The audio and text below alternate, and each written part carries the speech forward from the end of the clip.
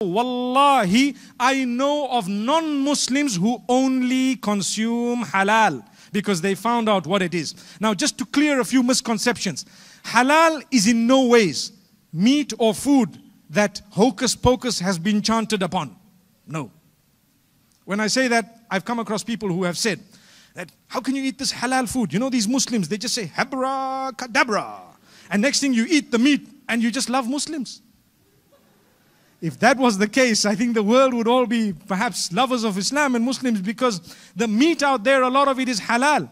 Halal is merely, you know, when something is certified halal, all that logo is saying is that this meat has been processed in the most humane way, with the blood being drained. The animal was kept properly.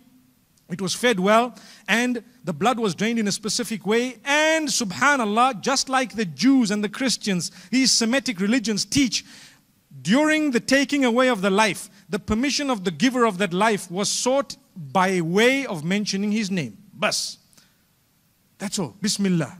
Why am I saying Bismillah? Because what gives me the right to take away the life of a cow? I didn't give that life in the first place. I am entitled to life just like the cow is entitled to life, and just like the other things are entitled to life. So I need to use the method that the giver of the life has actually ordained, and that is, you want my permission? Firstly, don't hack it, don't kill it. Do it in a humane way and ask the name of Allah, the giver of the life, Allah. Or, as we were to say in the case of the Jewish and the Christian people, it would be the same. They would say in the name of God and slaughter it. In the name of Allah, slaughter it. In the name of the giver of the life, slaughter it. All this would render it halal. The blood is spilt, the clean animal and so on. You know, one day I was sitting with a group of people and they were telling me, these were non-Muslims, and they were telling me about how barbaric halal is. You know, you guys actually cut it with a knife? I said, well then, how do you want to cut it?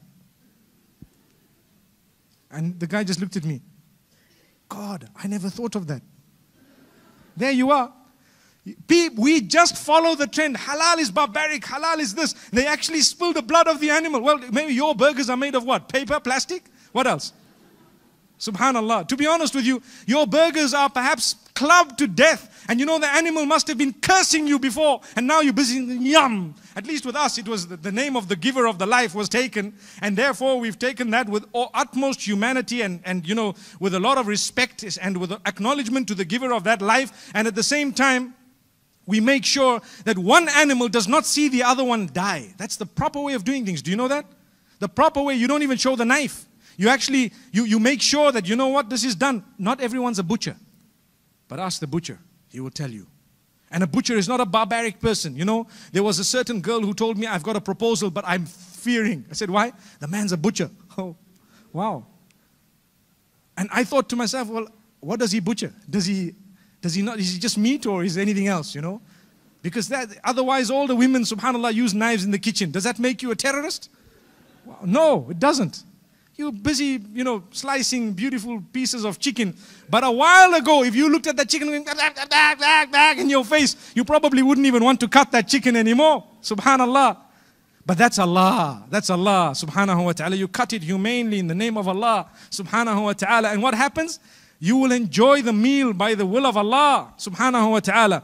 But those who don't want rules, they eat anything that moves. Have you come across that? I think in Hong Kong it's known. In Hong Kong it's known. Anything that moves is eaten. Recently there was a clip doing its rounds regarding halal food. And there was some television station in the States. I actually have that clip on my phone. It was sent to me a few days ago. Where there was a certain woman, one of the famous women of the globe, I don't remember her name. And she said, we must all boycott halal for this Thanksgiving. Because the turkey that is being served is actually, it has a halal logo on it. So, mashallah, do you know what the host did? The host of the show? He actually said, well, if you want non-halal turkey, then you need a dirty turkey that has been bashed, you know, clubbed to death, and that has been smeared in defecation and so on, and that is really turkey that was fed in with the most dirtiest of fodder and so on, and have that for Thanksgiving, because that's non-halal.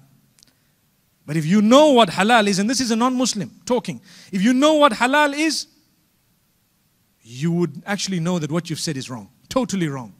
Amazing. May Allah subhanahu wa ta'ala help us regarding halal.